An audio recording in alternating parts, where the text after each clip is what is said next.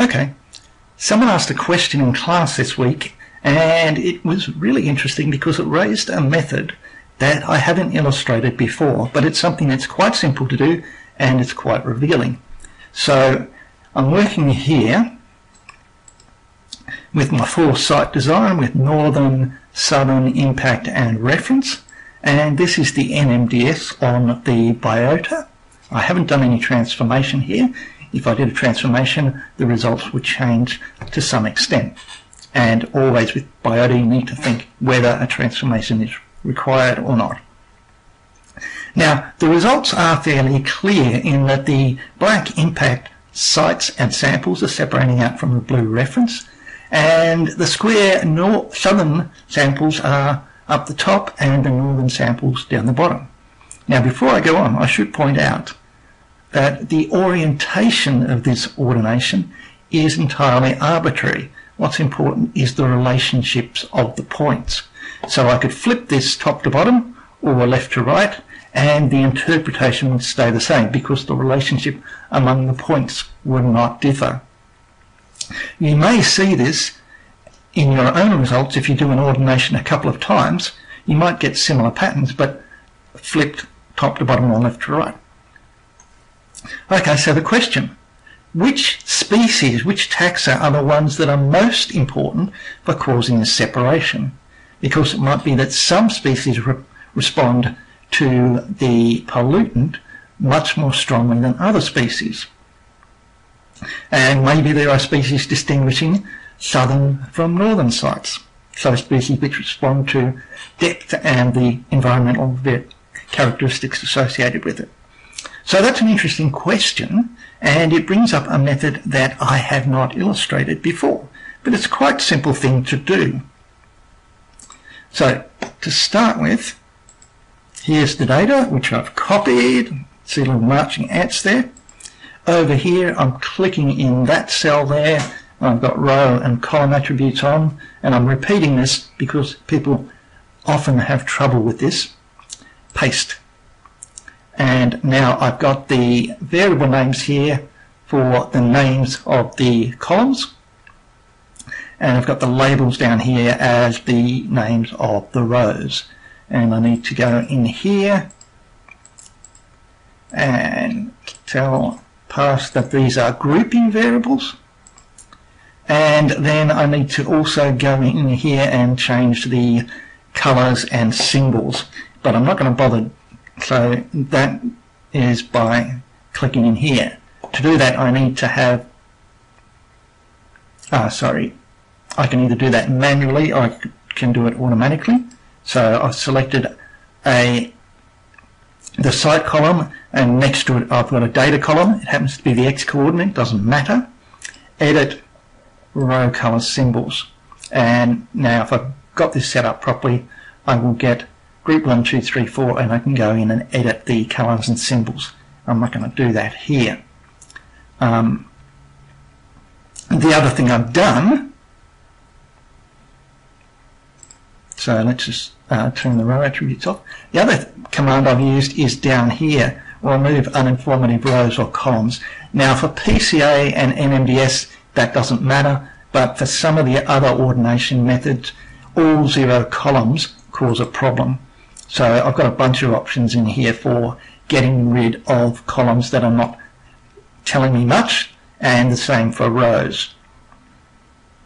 So all I used here was that one. Okay, so here's the file where I've got the symbols and colors set up, and I have selected, I've removed the all 0 columns. I pulled the type grouping variable over here so that it's in front of all the tags, because I need a grouping variable in order to do this. And then it's multivariate test SIMPER. Now SIMPER is not really a test in the sense that in past it doesn't give me a p-value, but it does do a breakdown of information in a way that's meaningful. So you can see I've got group 1's reference, group 2 is impact. And I'll show the importance of this in a moment. Bray-Curtis is automatically selected here, which is appropriate. So let's go across. Going down, we've got the taxa in order of importance for separating reference and impact. And the last two columns here are the means for reference and impact. So E03 means move the decimal 3 places to the right. So there's 2,940 on average of worm 13 at reference, 2,550 at impact. Worm 8, 666 at reference, 235 at impact. And as you go down, in this particular set of results, the reference is always higher than the impact. That won't necessarily always be the case. Over here is the average dissimilarity between reference and impact, and that's not really too meaningful.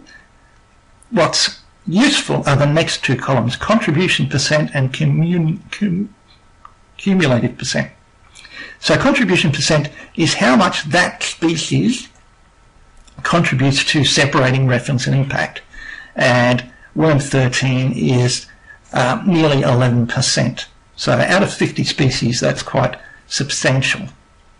As you see, those percentages drop off because that's the variable that's used for ranking putting the species in order. Next one is worm 8 with nearly 10%, and in worm 14 again with nearly 10%.